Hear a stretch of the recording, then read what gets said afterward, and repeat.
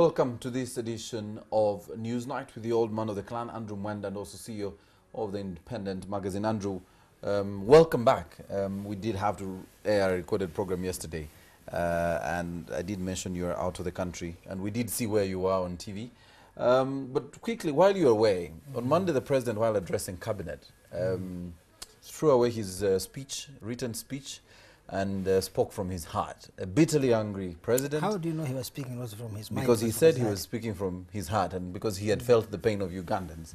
That on his several trips of country, he's discovered several things. One was the incompetence of government on service delivery, especially in the education sector, where he said he has found 14-year-olds, 15-year-olds seated at home because they've been chased from school for not paying or government not releasing funds for capitation, for their meals, or for their fees anyway. The 700 or 7,000 shillings that government sends, that doesn't go. If it goes late. It doesn't go to the schools. Incompetence of the Ministry of Health in tackling typhoid and how it could spread. Looking by today's numbers, I think we had about 1,400 cases so far this year. Investors being mistreated or not being helped at all and having to turn to neighbors to do business, maybe running to Rwanda. He cited one investor who turned to Rwanda after he failed to get business here. The road sector, he said the roads are so bad because the way bridges are not working. The people at the way bridges are being bribed by trucks that are actually overloaded and affecting the quality of our roads. And of course that, among many other issues, I think there was also something on security. He was a very angry man before his cabinet. First of all, you know, this comes at the end of another cabinet retreat, which me and you attended, where President Kagame was so angry. Maybe they've shared the script. Permanent secretaries. They shared the script. In fact, I found myself in a funny position of having to tell President Kagame, please, these guys have done some job, also recognize it. That has been taken out of context here in Uganda and several places. Yes, yes. Saying there is a bitter row between you and the president. No. That is what those who are writing want. They are not writing what happened in the meeting. They are writing about what they would wish to happen. And they were not in the meeting anyway. And they were not in the meeting. So that is one. But you could see, you were there, President Kagame getting frustrated that things are not working. And President Museveni, now you see he's getting frustrated. But let me tell you what the two of them share. One, I think that both Museveni and Kagame are victims of their success. How? You see, when Museveni and Kagame came in, one day President Museveni were having dinner at the State House, and he told me, look, this old man Mukwano, one day when the president came, he said there was no soap, and we need to get soap here. Yes. And importing it was difficult. So Museveni asked for Mukwano to be brought to him. So when they bring Mukwano, I think Mukwano had been a friend of Milton Obote. This is the president telling me, when the old man entered the president's presence, this is early 1986, he's so scared, he thinks they have come to arrest him and they're going to kill him for collaborating with Obote's government. So when he arrives, Museveni says, we don't have soap. How much soap does Uganda need? And Mukwano says, we need, let's say, 100,000 metric tons. I cannot remember the actual figures, but I have them somewhere in my notes. And then and he says, how much are you producing? Mukwano says, only 10,000. What do you need to produce 100,000? Mukwano said, I need $5 million. Museveni said, give him $5 million. And then he says, you go. So Mukwano goes, and they go to the central bank, and he picks $5 million. In 2 years, Uganda was producing 100,000 metric tons of soap. In 5 years, it was 200,000, much more than the president even anticipated. Isn't that the problem? That the president is micromanaging? Well, I am coming to this. This is 1986. Yes. So here you have a clear situation of the collapse of the state. So that the president is issuing orders and people obeying and just dishing out money to private investors. The good thing in this case, he gave money to Mukwano, and Mukwano met his bargain. And I think he paid back. It was kind of loan, but the way it was given was so personal and arbitrary. So when the president told me this story, I realized if Museveni can't do that now, because what Museveni has successfully done is to reconfigure and reconstruct state institutions. Of course, we always blame him for that there are no institutions. He has not strengthened institutions. But I tell you, government right now cannot easily release that money. There has to be a process. It has to go to UDB. UDB has to approve and all this. By the time the private investor gets it, all these sharks along the value chain would have nibbled a lot of money off it. First of all, the NRM has become increasingly corrupt. Yes. Everybody wants their cut. But two, power has gotten more institutionalized. Yes. The more they have institution, you see, at that time, power is personalized. But although it was personalized, there was still the spirit of collective action, that a collective vision, let us rebuild our country.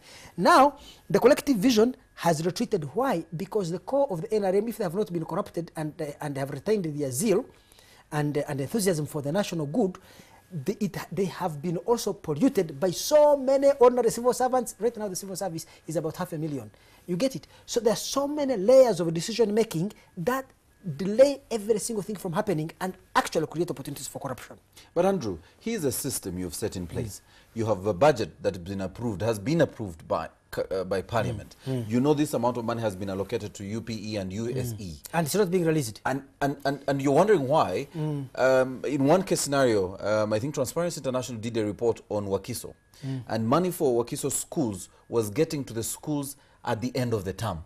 And you wonder, how do they expect a school to operate if the money, the little money the government is releasing is getting to a school at the end of the term? Here the president has to deal with the fact of, Nassal is a very good lady, the current permanent secretary in the Ministry of Education. She's a nice lady.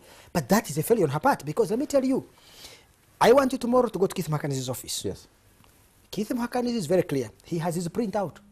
On the actual day money is supposed to be released for the quarter, the Ministry of Finance releases money, they put it in an account. The question is, if you're permanent secretary in the Ministry of Education, why does that money delay? Then we can go to the ministry and find that the money is immediately, because remember that a lot of this money is not even necessarily, because money for education is released, primary schools is released directly to districts. Yes. What is happening at the district level? Yes. Why are district officials not releasing this money? Isn't this now the bureaucratic process? Don't we know the schools that are actually taking in students under government process?